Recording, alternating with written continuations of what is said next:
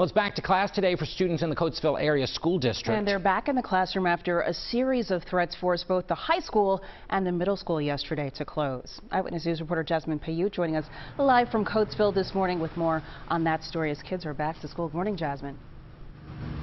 Good morning, Jim. Janelle, a spokesperson with the district, says they've received threats in the past, but the one they got this week was specific with a device and a time. They say they take all of these threats seriously, and now the FBI is helping them look into who's behind this.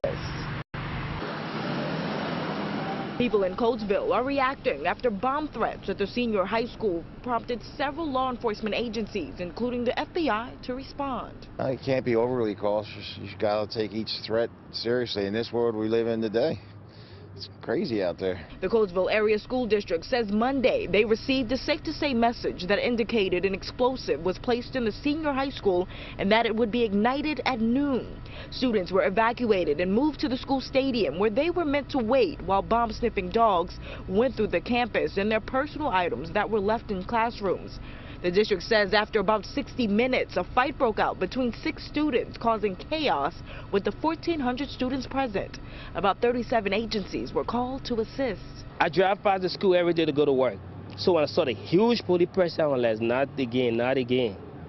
But when I checked my email, because they're going to send email out to all the parents in the district, so I was like, oh my God. While no one was injured and no credible threat was found, in a release, the district says it canceled school for students in grades 8 through 12 Tuesday to give everyone a moment to, quote, take a breath. Darlington Jollop, whose nephews attend the school, says incidents like this are unsettling. It's not good because that's the time they should be learning something, focusing something better in their life. And now you have to sit home and be thinking about what about they try, why if something happens. The district says they expect an arrest or arrests to be coming soon. Any information about criminal charges will come from the district attorney's office. We're live in Coatesville. Jasmine Payoute, CBS 3 Eyewitness News. Thank you, Jasmine.